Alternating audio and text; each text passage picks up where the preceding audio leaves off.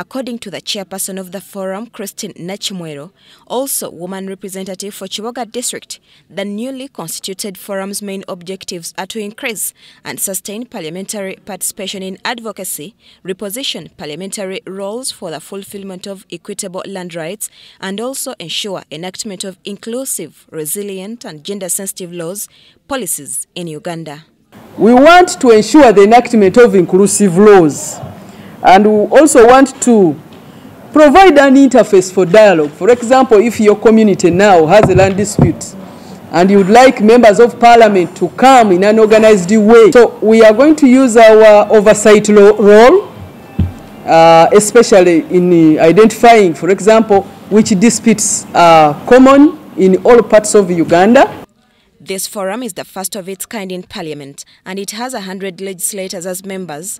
It's voluntary, bipartisan platform for members to legislate initiatives on land management in the country. Some of the members of the forum say it is timely because of the contentious proposals for compulsory land acquisition by government.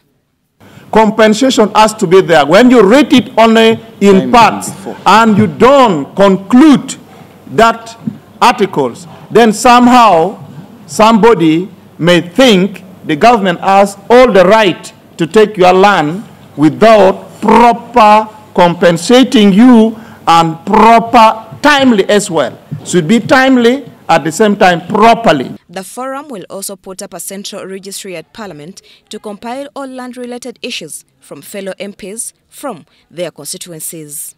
I will believe this platform is going to be of great importance to majorly the most vulnerable Ugandans who have been affected by land grabbing, land evictions, illegal land evictions. Even when we look at all these existing government programs, you've heard of circles, you've heard of issues to do with socio-economic transformation.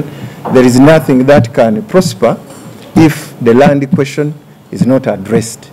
Nachimwero says the forum will work hand in hand with different stakeholders in the land sector, including the Ministry of Lands, Housing and Urban Development, Uganda Land Commission and culture institutions, among others. Shamim Naiga and Gloria Gutabenji, Parliament.